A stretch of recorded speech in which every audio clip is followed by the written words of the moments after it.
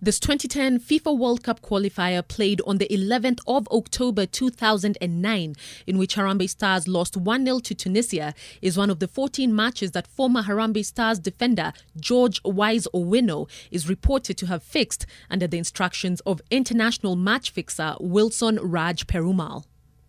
A 16th of September email from Perumal to Owino and addressed to two other players named as Pascal and Julius reads, "Note, if you lose by 1-0 to Tunisia, you will end up with nothing. I want a 3-0 scoreline.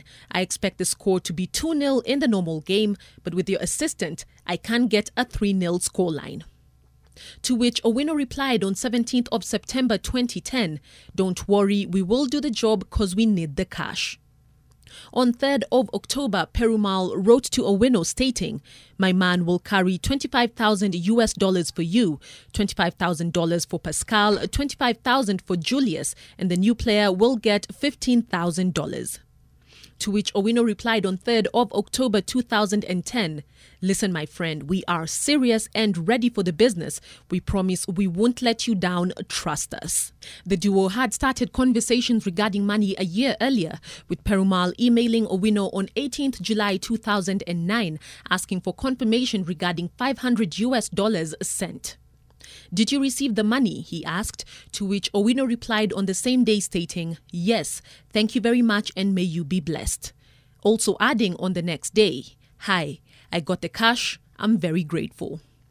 All this is captured in a 10-page FIFA preliminary investigation report obtained and first published by Nation Sport. Based on the report, FIFA has opened investigation proceedings against Owino for potential breaches of the Articles 13, 17 and 27 of the 2018 FIFA Code of Ethics, as well as the corresponding provisions of the 2012 FIFA Code of Ethics and the 2009 FIFA Code of Ethics. Speaking to NTV Sport on phone, Football Kenya Federation CEO Robert Muthomi stated that, "I was the first to be contacted by FIFA. I then contacted the player George Owino and the club Mathare United. With issues before FIFA's Ethics Committee as FKF, we are not allowed to talk. We are dealing with local match-fixing allegations. For international AFCON World Cup qualifiers match-fixing and FIFA deals, his club first suspended him, then his contract lapsed." NTV Sport also managed to speak on condition of anonymity to someone who was part of KFF in the duration under investigation, who shed further light on the scandal. "I met Wilson around 2009 at Safari Park Hotel in the company of ex-Football Kenya Limited by then officials.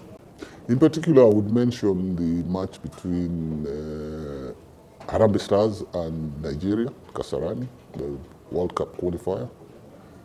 And you would really have not thought about the match being fixed, but indications were there right from the beginning, from the previous night, the pre-match meeting.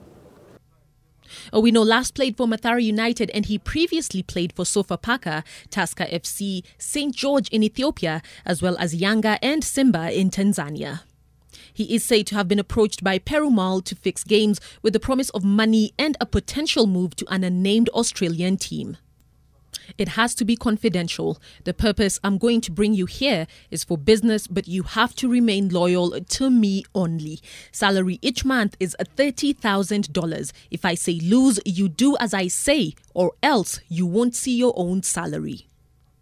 Perumal, also known as the most notorious match fixer in the world, is a convicted Singaporean match fixer.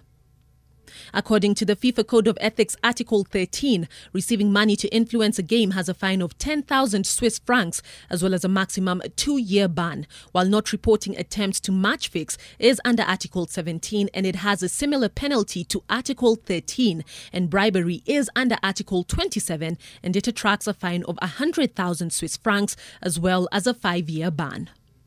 In 2004, Kenya Cricket Association banned high-flying cricketer Maurice Odumbe due to match fixing.